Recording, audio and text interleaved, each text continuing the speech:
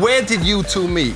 We met at the football. Was you into the Spice Girls beforehand? No. Had you already seen a picture of her and knocked one out? That's a yes, isn't it? In an ideal world, and no disrespect to your bitch, wouldn't you rather be with Baby? How many of the Spice Girls turned you down before you went for it? There is an insulting song that they sing about you. As you heard it, what is the words? Posh Spice.